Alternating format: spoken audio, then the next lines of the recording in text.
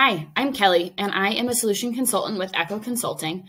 And today I want to walk you through how we solve for reporting for an individual user.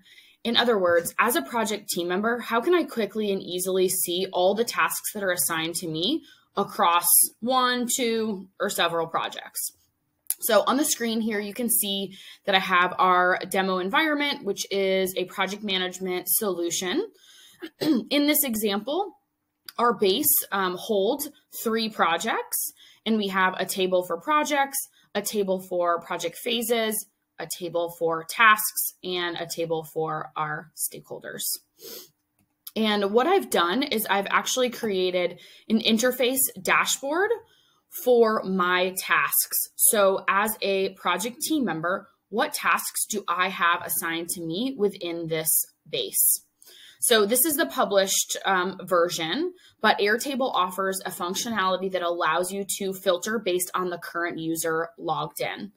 So you can see here as an example, I have some quick number widgets here to show me the number of open tasks I have, past due tasks, tasks due in the next 7 days.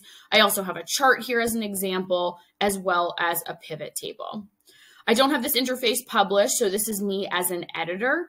And what's really cool in Airtable is that it allows you to look at the dashboard from different user perspectives. So here I'm able to test and use the dashboard viewing as myself.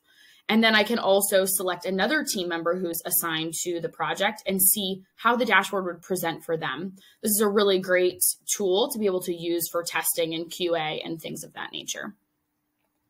So I'm going to take us out of preview mode to walk you through how I was able to set this up. So in the dashboard interface, you can see I have my widgets here. Airtable offers these plus signs that appear that allow you to add different elements. And within each of these elements, you can see over here, we have the configuration options for each of those widgets. So essentially for each one, I am setting my title, the data source is automatically tasks, as that's what I set my dashboard to. And I'm just using these filter by conditions to apply that current user filter that Airtable offers. So here, this is open tasks. And so for example, you can see the status is not complete. So that would be any tasks that are not marked as completed, and where the assignee has any of current user.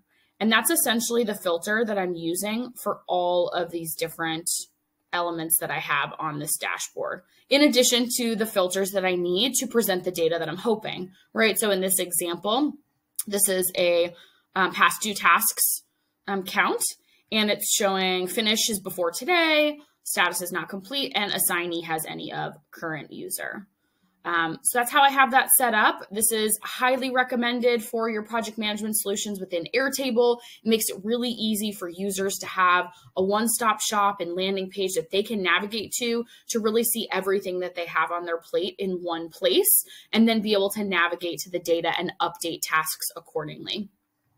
If you found this video helpful, please subscribe to our YouTube channel. We'll continue to be posting tips and tricks for your Airtable usage. Thank you.